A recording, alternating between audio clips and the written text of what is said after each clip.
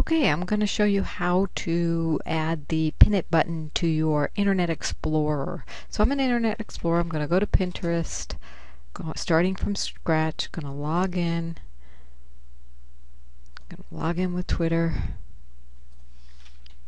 That's just easy.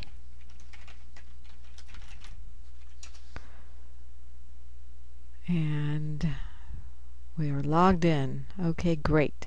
Now we want to go to About, Pin It button, and follow the directions. It says display your favorites bar by clicking Tools. So where that is, it's right here.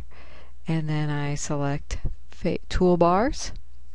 Okay, Tools, Toolbars. Show the favorites bar. Okay, here's my favorites bar. I really don't use this yet.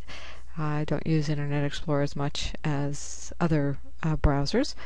And then right click on the Pin button and select Add to Favorites right there. And pin it. Okay, we're going to add it to the favorites bar. You just keep it right there. Notice it just appeared here.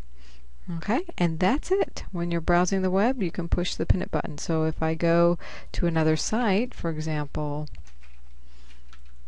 my recent blog post, which does have an image, it has a video in it and a couple of images. So if we pin it, it does give me the option to pin it. So hopefully this helps you figure out what, there it is, there's the thing, so I believe it's going to pin. So if you have any other questions, that's the quick Pin It button lesson for Internet Explorer.